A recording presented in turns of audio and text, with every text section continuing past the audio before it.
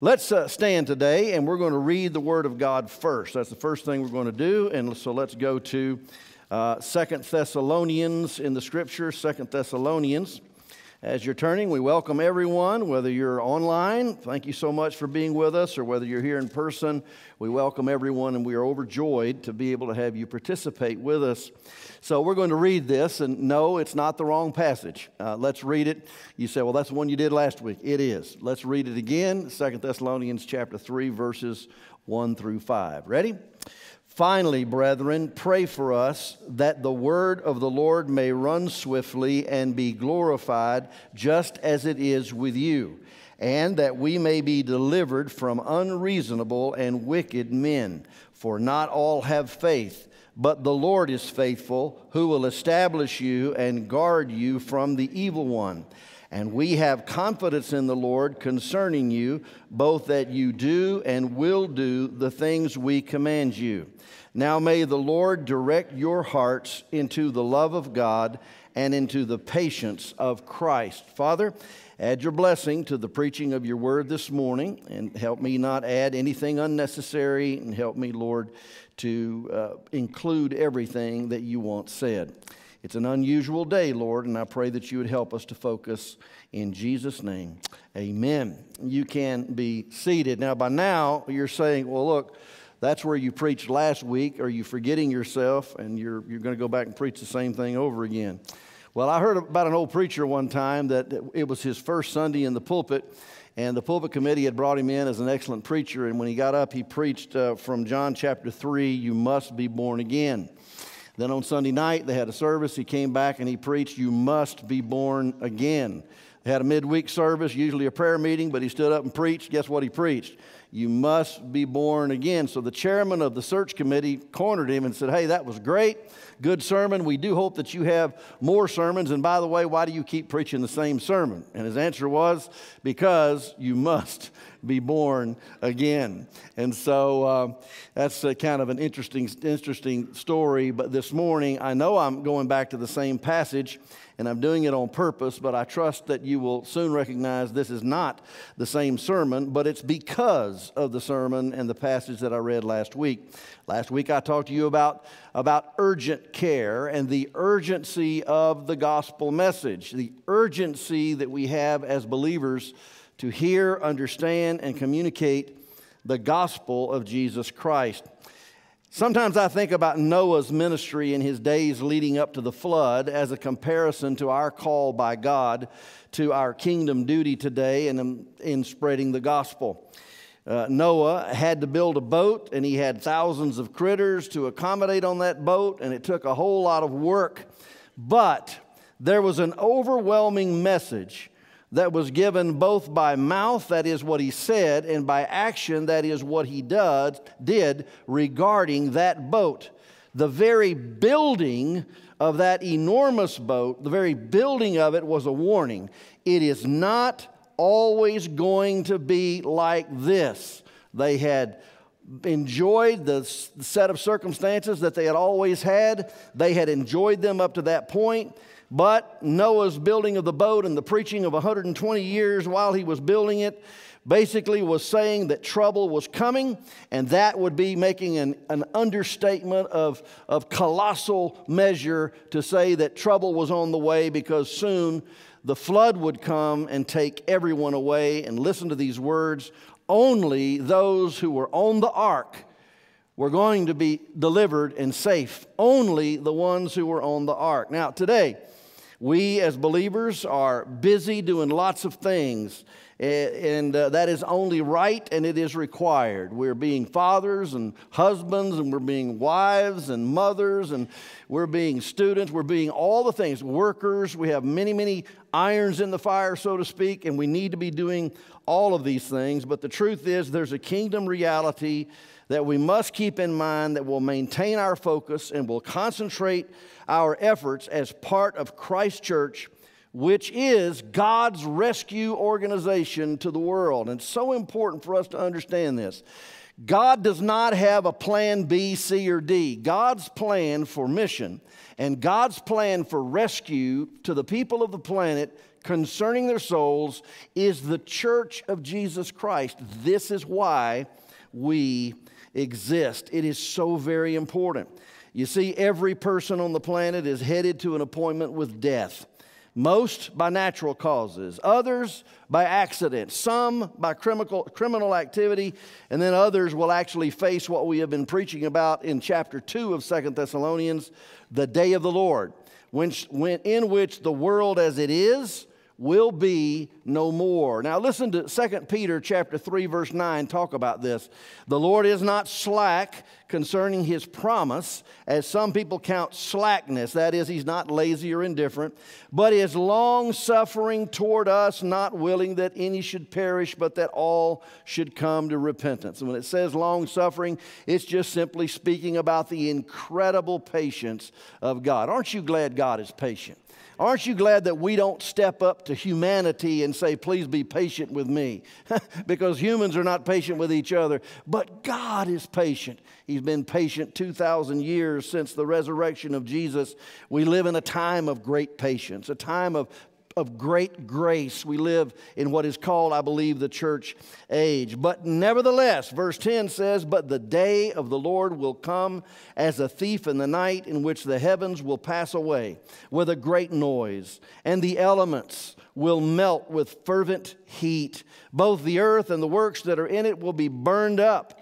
And folks, whether we die of old age, a heart attack, a terrorist attack, or the day of the Lord, the stark reality is that every human has an appointment with death. Everyone. Hebrews 9:27, it is appointed to men. And somebody would say, the women, yeah, I'm glad the old man's going to die. No, it's appointed to mankind, people, all of us. It's appointed to humanity once to die, and after this, the judgment. And so the grave truth is everyone outside of the ark in Noah's day perished. There were only 8 people who survived the flood of Noah's day. 8. And the rest perished totally, completely, didn't survive. And everyone on the outside of Jesus, the true ark of safety, will likewise perish. We have a message for the nations. We have a message for our friends. We have a message for everyone. It's a message of glorious hope. It's a message of rescue. It is the message of the good news, and it's urgent that they hear it. Jesus said this. He said, whoever will may come, but he didn't ever say, but whoever won't will still come. We live in a day of evangelicalism in which many are saying that it really doesn't matter what you believe now, because God is so great and God is so good that at the end of the day, his grace covers all, and everyone sooner or later will be in heaven with God. That's not what Jesus said. He said something completely different. So there is tremendous urgency concerning the need for the gospel message to be shared. We must run with the Word. And that's the name of what I'm talking about, is running with the Word today from chapter 3, verses 1 through 5. This week, I sent out in the Gap prayer sheet, which somebody would say, what is that? Well, God's Army for Prayer is a sheet that I send out. It'll come in your email box. We send it out, and it is a short devotional with some very specific prayers, not just about, Aunt Matilda's big sore toe, but about reaching people with the gospel and what we're doing here at the church and how we're to be serving the Lord. If you'd like one of those, you can get on your app and send us a message or send us an email or something. We'll put it on there for you. By the way, it's going to start showing up on the app and on the website. There's 220 or so families that already receive it. But in this prayer sheet, I referred to Philip the evangelist of Acts chapter 8, how he received the call of God to leave what he was doing, and he was doing something very significant in Samaria. He was seeing many people come to faith in Jesus, but he was called to go to a desert called Gaza, and he was to evangelize someone there. And when he got there, there was an official of Candace, who was the queen of the Ethiopians, sitting in a stopped chariot in a caravan. And there was a man sitting on the chariot reading a scroll. And now Philip had left Samaria, made the trip down there to this place, and this place in Gaza, and when he got there, God said to him, go and join yourself to the chariot and to the man that's sitting on the chariot. And I love this phrase. It says he ran to the chariot. He ran to the man. I love that. That's just so, it just shows the urgency that Philip showed even himself there. You know, we just read in what Paul had to say in 2 Thessalonians 3:1. He said we're supposed to run with the word, and here we have an example of a deacon, actually, who became an evangelist who ran to the man. And he ran to obey the Holy Spirit's command. The man was reading Isaiah 53:7-8, talking about Jesus, and he asked him this question, do you understand what you're reading? That is, Philip asked the Ethiopian, do you understand what you're reading? And the man gave this incredible question to him. He said, how can I except some man guide me? How can I, without someone to explain this to me? And folks, I can't emphasize this point enough today. In every person's life, if they ever come to faith in Jesus, there are always three irreplaceable elements involved in a person's salvation experience. Number one, the Word of God. Number two, the Spirit of God. Number three, the messenger of God. Nobody gets saved without those three things. You say, well, what if somebody just reads a gospel tract? That was a messenger involved in the formation, the printing, and the placing.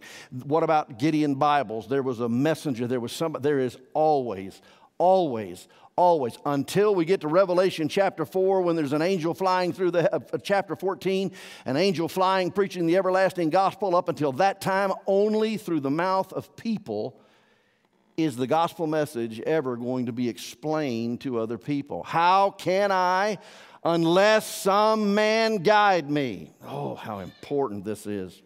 Philip began right there and taught him the old story of Jesus and his love, and the man received Jesus and was baptized. He didn't wait 6 weeks, 6 months, or 6 years. He said, look, here's water. What hinders me from being baptized?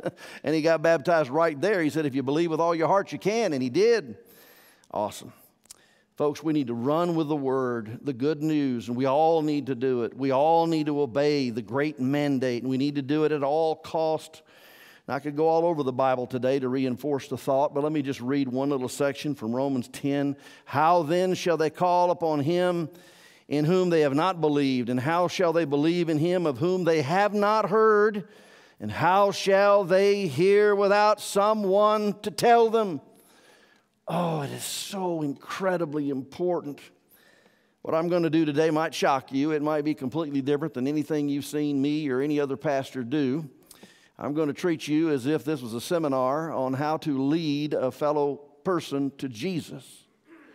I'm going to talk about that today, and I am going to act as if the entire listening crowd needs to be evangelized, both those that are online and those that are here in person. And so I would implore you, your rapt attention. If you're a believer and you say, boy, I'd love to share my faith, but I just really wouldn't know where to start, how, and so, please listen. There was a sheet out there you could pick up with all of this written down on it. Also, it's on your app. You can look at it and see it under the sermon section. This is so helpful, and I believe it will be helpful. But also, I have 2 reasons for doing this. I want to be able to say that I have given you a simple plan to use as you seek to help others come to faith in Christ. I don't want it to be said by anyone that comes here who knows Jesus, well, I would share my faith, but I don't know how. And then second, I want to help people who are listening online, or maybe you're here in person. I would like to tell you that you personally can have a relationship with Jesus. You can be saved today from your sin. You can get your eternity settled before you leave the room, before you turn off your set. This is very important. Would you pray with me? Father, I pray once again that you would give us the attention of everyone. I pray, Father, that we would focus very clearly on what I share over the next few minutes. And God, I pray that we would take advantage of this. For those that are believers, let it be a seminar, a how-to of sharing your faith. And for those who are new and they want to understand, I pray that you would help me as I share the good news of the gospel. In Jesus' name, amen.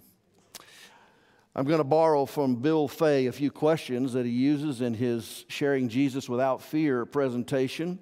And they're wonderful. They're not anything new or earth-shaking. He just put them in a good order. And the first thing he does when he shares with anybody is he says, do you have any spiritual beliefs? You know, people are spiritual today. You know, they may not be churchy, but they're spiritual. I mean, there's all kind of spirituality. There's all the isms, you know, the Hinduism, Buddhism, and so on. But then there's other spirituality. In fact, I found this one. There's a religion called Pastafarianism. And what is Pastafarianism? Well, they worship the. This is the church of the flying spaghetti monster. You think I'm kidding? Google it. It's just absolutely amazing. I mean, people are spiritual. People have spirituality. There are churches of agnostics and churches of atheists that get together for the fellowship element, and they don't believe in a God or anything other than themselves. People are spiritual. So we ask somebody, what are their spiritual beliefs? You say, well, what if they say something you don't know anything about it? Ignore it and just keep going. You ask this question. You say, who is Jesus to you? Who is Jesus? Is Jesus just that Sunday school person, you know, that they talked about all the time? Is he the guy with the little lamb sitting in a field? You know, he's just sitting there and he's just very, you know, very gentle. Is he a martyr? Is he just a great moral teacher? Who is Jesus to you? Or is he somebody more? And then you might ask, do you think, and this is huge, do you think that there's a place called heaven? And do you think that there's a place called hell? I've been doing this for many, many years. Wildly more people believe in heaven than believe in hell. Why? Because they can think of an idea of, I deserve to go somewhere a little better, but they can't think of the idea of, I need to go somewhere that's a whole lot worse. They can't picture that. I would say 80% or more of the people I've ever talked to personally believe that there's a heaven, and then a far, far fewer percentage of people believe that there's a hell. And again, it goes back to what I said earlier. Many people think that the grace of God abarks everyone, and therefore at the end of the day, quote unquote, love wins and his grace wins. No matter how evil or bad you've been in your life, eventually God's just going to save you because he made you, and you're going to be able to come to heaven. And then this is the big one. People really get nervous about this one, and maybe even as a believer, well, I just don't want to ask this question. Well, I recommend it anyway. That is this: if you were to drop dead, where would you go? I'll just say that right here this morning. If you were to drop dead in the next 10 minutes, where would you go? So, well, that's a very uncomfortable question, intended to be an uncomfortable question. If you drop dead, you see, death is a reality. Death is not just a possibility. Death is not just a probability. Death is an actual fact. Oh, it is so important. If we were to drop dead, where would we go? And if somebody says heaven, then the question is why? Why do you believe that you will go to heaven? Well, of course, you know. I mean, I live in the United States of America. This is a Christian nation. I mean, I'm not a Buddhist because I wasn't born in India or in Southeast Asia, and I'm not a Hindu. Wasn't born in India. I wasn't born in Saudi Arabia, so I'm not an Islamic. I was born in the United States, so by default, you know, I must be a Christian. Or maybe mom and dad were Christians. Or maybe you were like me. You were born to Christian parents, and by the time you were 2 weeks old, you were already in the church nursery.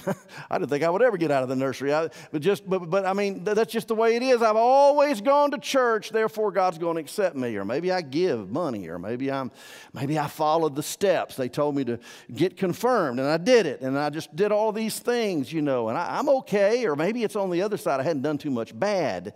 I think God's going to let me into heaven because I haven't killed anybody, robbed anybody, didn't rob a bank or steal anything. I'm a pretty good guy. Nobody's perfect, but you don't expect me to be perfect, do you? And I can't be perfect, and so we think like that. I just hadn't done too many things bad. Well, the following question is, if what you believe is not true, would you want to know? Well, there's some people out there that don't want to know it. Nope, I'm satisfied with what I got. I'll just stop right there. Well, you're done. You really can't lead anybody further. But if a person says, well, yeah, I'll be sure to look at it, because what you want to do is read some Bible to them, because the Word of God is powerful and sharper than any two-edged sword, and it pierces even to the dividing asunder of soul and spirit and joints and marrow, and it reveals the intents of people's heart, you see. And so we're supposed to do that. We need to get to the Scripture. And so if a person, I'm talking to you today, and so you're kind of like a captive audience, you know, unless you want to embarrass yourself and jump up and say, I don't want to hear this guy, I'm leaving. You're listening, so I'm just going to go ahead as if you want to hear this. And if you're a believer, I want to help you. If you have yet to come to faith in Christ, I want to help you. Pastor, what do I need to know in order to know that I'm going to heaven? Well, we need to know what God expects. So turn to Exodus chapter 20, if you would, in your Bible. You say, what? We're going to go to the Old Testament? Yes. Exodus chapter 20. Now, I tell you to go to Exodus chapter 20, and many of you know what's there. Come on, raise your hand if you know what's there before I even get there. Yeah, you do. It's called the Ten Commandments. And here's what they say. You can go there, and I'm just going to highlight them. Verse 3 says, you shall have no other gods before me. Verse 4 says, you shall not make for yourself any kind of image, graven or otherwise. 3 says, you shall not, verse 7 says, you shall not take the name of the Lord your God in vain. Don't be a hypocrite about it. Don't say you know Jesus and live otherwise. Verse 8, remember the Sabbath day, keep it holy, give God his time. Don't rob God of his time. And then verse 12, honor your father and your mother. That's self-explanatory. You shall not murder. Any questions? You shall not murder. You shall not commit adultery, much broader than just marital unfaithfulness, all kinds of sexual things. You shall not steal, self-explanatory. You shall not bear false witness, or lie, that is. And you shall not covet. That means to envy, be jealous of, and wish you had what somebody else had when it doesn't belong to you, or wishing they didn't have it. Covetousness. So we read through that list, and I mean, it kind of, how do you feel about that? Anybody measure up? Well, let's just look at number one. Look at number one. No other gods before me. In essence, it means there can be, if we have any love, loyalty, or desire that comes before God, then it breaks the first commandment. It's more than that. Anytime I choose my own way over God's way, then for the time that I've chosen it and the disobedience that I've shown, I've said like Adam and Eve, I know what you want and what you have said, but I don't want that. I want my way. Then for that moment, I'm God. I'm my own God, and I've put God second. That's what Adam and Eve did.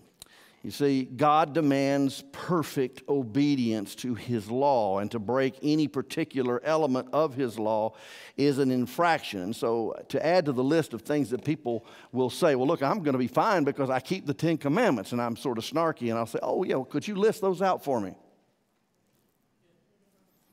We don't know them. It's hard to keep a rule you can't talk about. Do you think there's anybody on the planet that has kept the first commandment in totality, understanding that to put myself and my will before God is to break? Is there anybody that's kept law, rule number one? Anybody? No. God demands perfect obedience, and to break his law and to break any particular law is an infraction of the whole law. And so that leads me to get you to take your Bible and go to the New Testament, to Romans chapter 3 and verse number 10. Romans 3 and verse number 10. I'm going to move through this rather quickly. And what we want to understand, first of all, is the fact of sin. Romans 3:10. And I'm going to encourage you to just write in your Bible alongside. If you have your actual Bible with you today, or if you want to highlight on some kind of mechanical way, you could do that, or some kind of technical way, you could do that. But in Romans chapter 3 and verse 10, sort of summing up all of those Old Testament declarations, it says, as it is written many times, especially in the Psalms, as it is written, there is none righteous, no, not one. In other words, on the positive side, nobody has anything right that they can offer to God. I'm righteous. I do a lot of right things. There is none righteous, no, not one. There's none that doeth good, no, not any. It's pretty straightforward. Second, you could write beside Romans 3:10 in a pen there in your margin, Romans 3:23. We'll just read that. It says, for all have sinned and fall short of the glory of God. So there's nobody righteous. Nobody has anything positive to offer God. And on the negative side, everybody has sinned and everybody falls short. So I ask you, what does that mean to you? If you're out there in online land, what does it mean to you to hear God say everyone is a sinner? Well, there's not a single person that is righteous, that is right in all that he or she does. That all have sinned, which means to transgress, to step across the line, to go too far, to commit an infraction. And that we have fallen short of God's glory as demonstrated by Jesus, who was sinless. If you want to know what is required, Jesus lived a perfect life, and he set the mark right here. Is there anybody that measures up on planet Earth to this mark? Is there anyone? No. Let's say it another way. We have fallen short of His glory. We have missed the mark. If I were to bring in a target for a bow and arrow and set it up on the platform and stand you at the back and say, shoot with an arrow, it would be a strange thing, even if it was a compound bow, for you to be able to hit the center. Well, the Bible says nobody has hit the center. But forget about standing in the back of the room. It's as if the thing was sitting on the platform and you were standing on Pluto. The question is, do we understand that we're sinners? So I just ask everybody in the room, everybody online, do you agree with God? Do you think it's true that we're all sinners, that I'm a sinner? Can you say that you're a sinner? How many of you are sinners today? The fact of sin. Sin, that which is in contradiction of God's character and His will. Then something else. Not only is there the fact of sin, there's the penalty of sin. Now, alongside verse 23 in your Bible, write down Romans chapter 5 and verse 12. And here's what it says. Just as through one man, speaking of Adam, sin entered the world, and death through sin. Thus, death spread to all men, for all have sinned. So there's the fact of sin, and then there's the penalty of sin. Right beside Romans 5:12, write this little reference, write Romans 6:23a. And it says there in 6:23, down at the bottom of the same page, it says, Romans 6:23 says this. It says, for the wages of sin is death.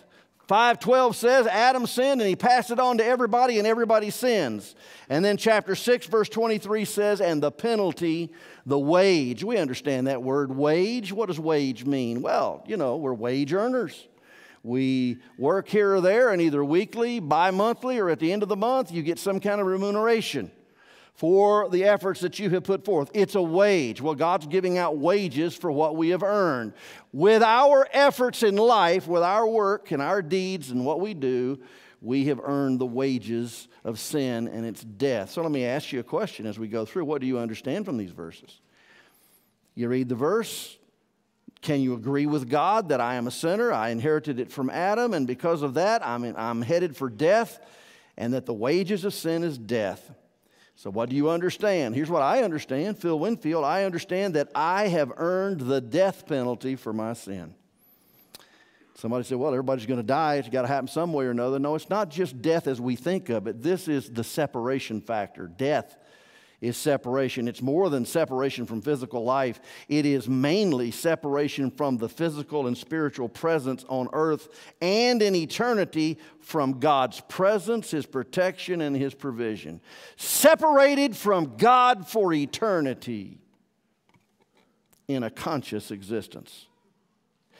And so if sinners have earned the death penalty, and death means to be separated from God, to not go to heaven, what does that mean about you? Now, this isn't the end of the story, but for everybody in the room, point one, the fact of sin, we are sinners. Point two, the penalty and wage for sin is death, which is separation from God forever. I'll go ahead and say the terrible word, in hell.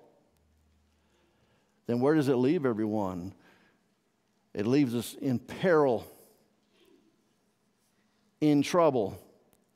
So whether you're a believer today with friends, neighbors, loved ones, and work companions who are in that situation, or whether you yourself have never called Jesus to be your Savior, called on Him, it leaves you in peril. It leaves you in danger. And so I have to ask, what does it mean about you? Then the third thing is there's the fact of our sin, the penalty of our sin, and then there's the fact of God's love. Return now to chapter 6 and verse 23. Chapter 6 and verse number 23 says this. We read it already. The wages of sin is death. I pointed out in the first service, I'm really glad there's a comma and not a period after that.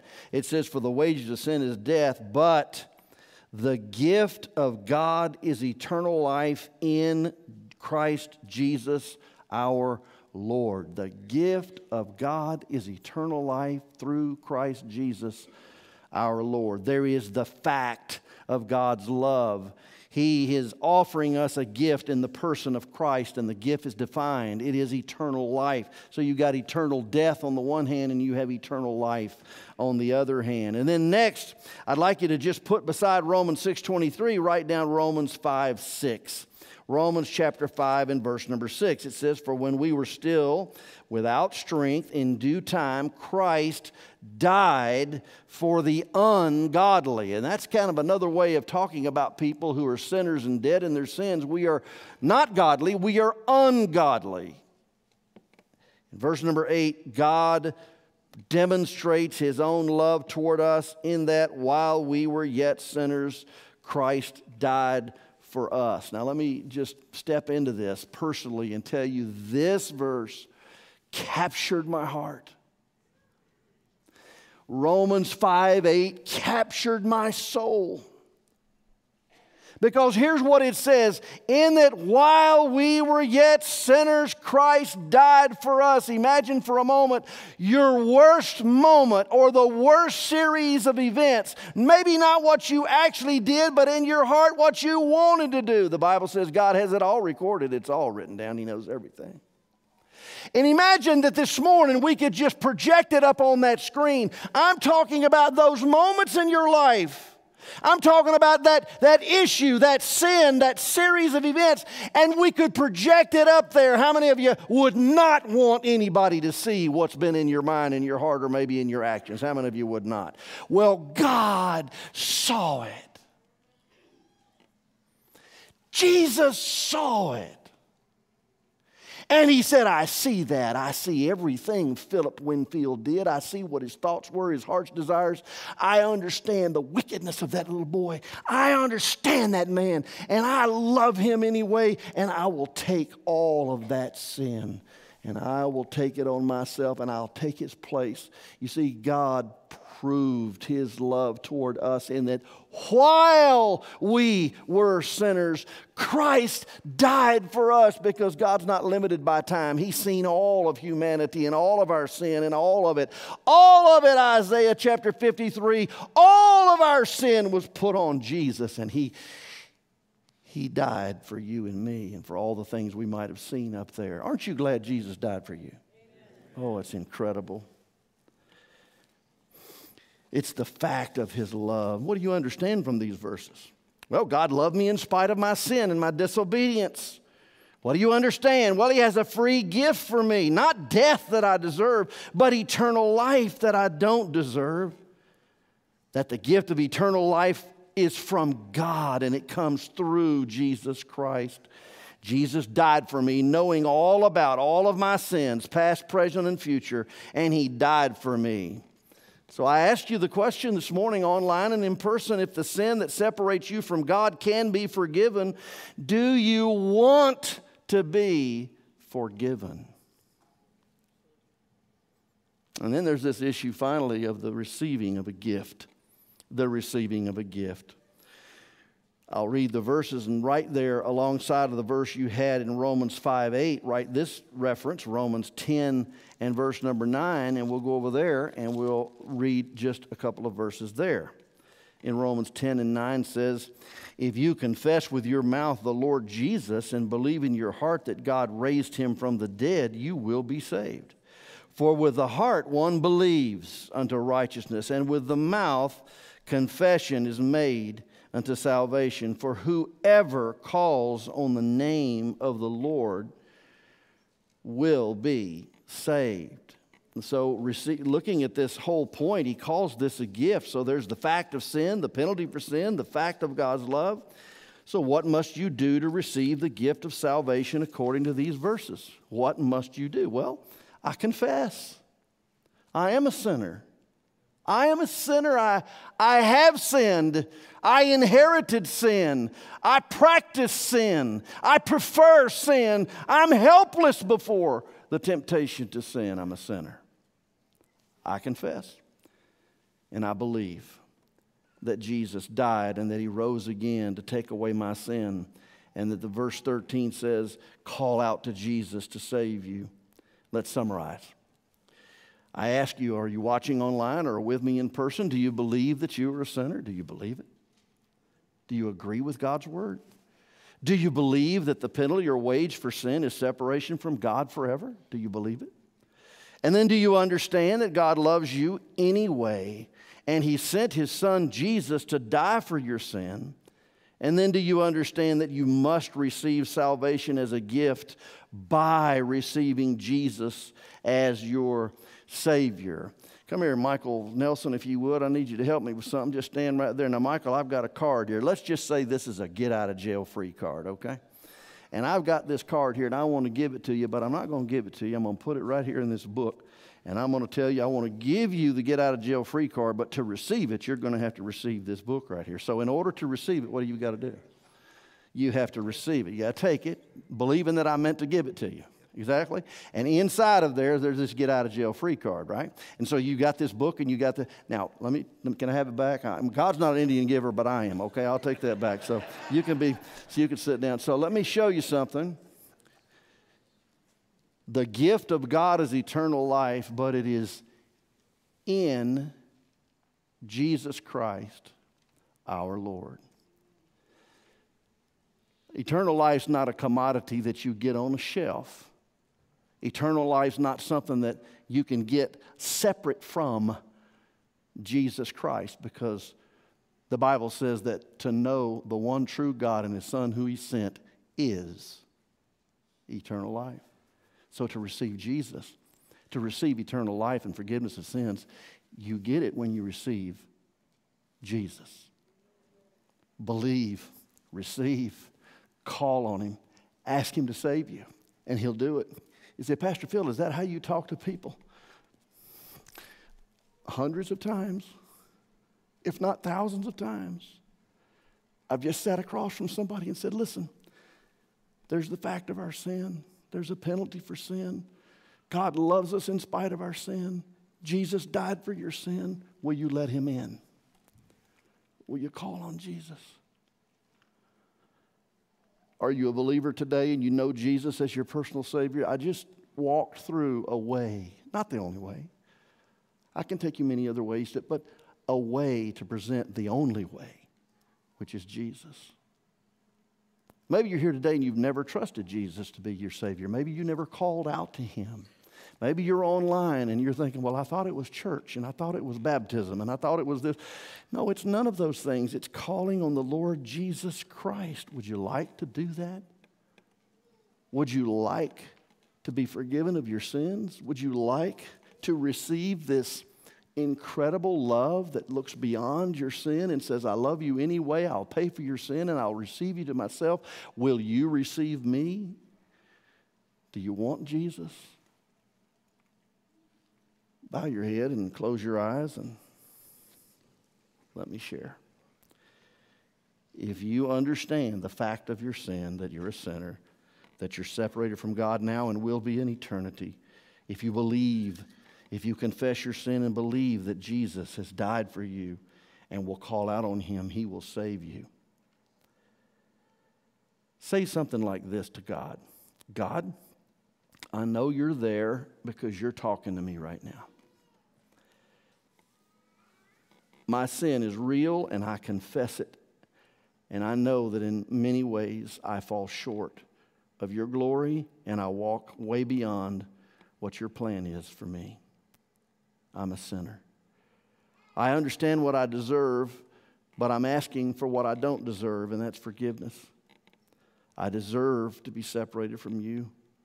But today I believe, Father God, that you sent Jesus, your Son, to die for me, and He did die, and that He was placed in a tomb, and on the third day He rose again. I believe this. And I believe that He is inviting me to receive Him, and so I do. Dear Jesus, I believe in you. I trust you now with my past, present, and future. And I ask you to be my Savior. Save me from my sin. I put it all into your hands. Thank you for dying for me. Today, I believe. In Jesus' name, amen. Now, you might be in the room this morning and you did that. If so, let us know. Go on the app and tell us. Or come right up to me and tell me. Very quickly, I want to just read a few verses to you very quickly. Jot down the references. They're on the sheet. If you don't have the sheet, jot them down. What is it that's happened here? John 3:36 says, he who believes in the Son has everlasting life. Isn't that wonderful? He who believes in the Son has everlasting life. But there's another group of people. He who does not believe in the Son will not see life, but the wrath of God abides on him. Everybody divides into two groups. Those who believe in the Son, those who do not believe in the Son. Those who believe in the Son, everlasting life. Those who don't believe, everlasting condemnation. You can write beside that verse, John 5:24, I say to you, he who hears my word and believes in him who sent me has everlasting life and will not come into judgment, but is passed from death to life. It's as if we walked across a bridge. I was on the side of death and damnation, but I walked across the bridge of the cross to salvation, and now I'm over here. And then the final verse, 1 John chapter 5, verse 11, this is the record that God has given to us, eternal life, and this life is in his Son. I cannot emphasize this enough. This is the record that God has given to us, eternal life, and this life is in his Son. It's not in the church. It's not in the baptistry. It's not by the sacraments. It's not by keeping rules. It's not by giving to the poor. I could go on for the rest of the day. This life is in his Son. You either have the Son of God by faith in your heart and life, or you do not. He who has the Son of God has life. He who does not have the Son of God does not have life. I have written these things to you who believe in the name of the Son of God, that you may know that you have eternal life and that you may continue to believe in the name of the Son of God. Wow. Two groups of people.